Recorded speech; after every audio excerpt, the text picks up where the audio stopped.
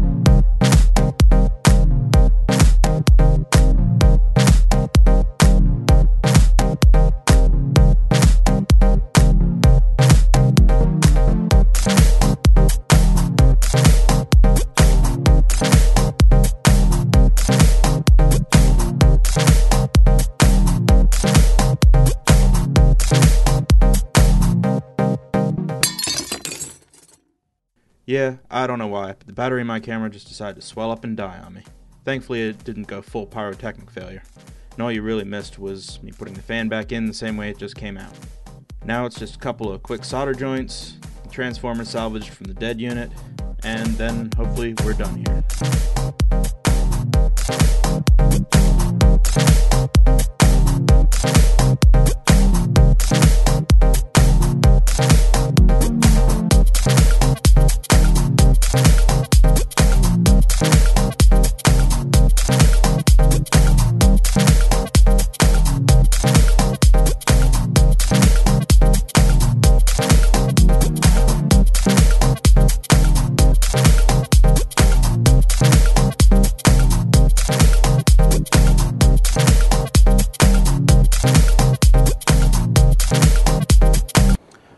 Got it all back together. Let's power it on and see if it's fixed.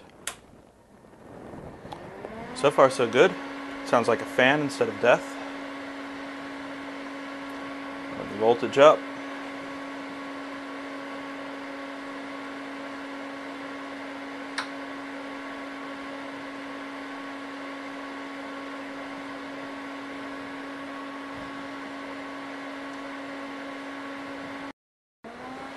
Go, run it up.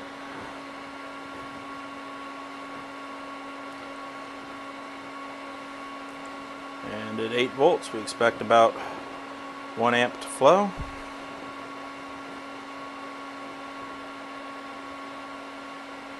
(16) should be roughly 2.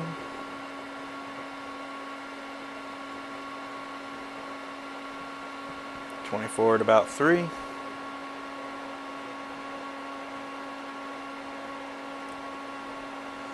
And now we're about running into the max we can output on here. 32 volts, about 4 amps.